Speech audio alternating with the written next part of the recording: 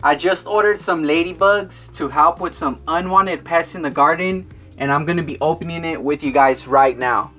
They arrived USPS first class package, and they came in this box that you see right here.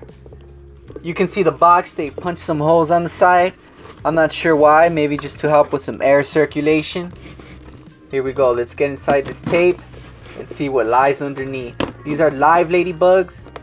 I ordered 1,500 of them. So there should be 1,500 ladybugs in here. I'm not going to count them, but I hope that there is that many.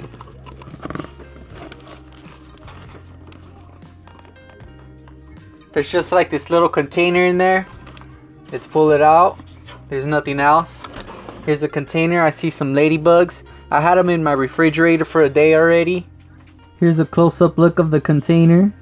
On the container it says Ladybugs, pest controlled naturally without harmful pesticides for control of aphids, whiteflies, scales, mealybugs, spider mites, and also many soft-bodied insects. You can see them in there crawling. They're not moving around too fast. I put them in the refrigerator to put them into a dormant state before I put them into the garden. Hopefully they can get rid of some of them pests that are eating some of my delicious plants.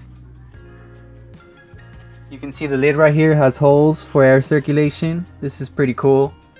When I empty it of all the ladybugs, I might try to use this container to check out some other bugs and get a close-up view of them and then release them again. You can see there's a lot of them.